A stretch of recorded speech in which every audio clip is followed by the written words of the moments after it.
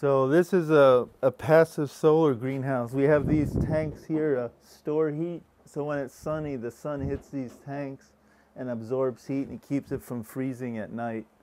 And there's also more mass, more of the thermal mass in the floor and in the planters and in the dirt.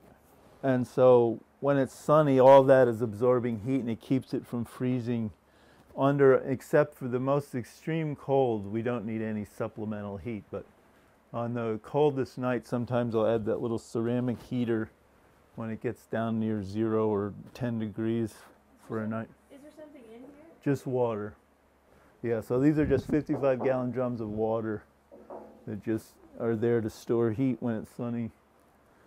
And we use it for greens in the winter. We actually have had red peppers. You can see one here that's starting to turn red now. So we've been having red peppers through the winter, but we mostly do it for kale and lettuce and Swiss chard. And then in the spring, we'll start growing sets for the gardens to get things started for the spring garden.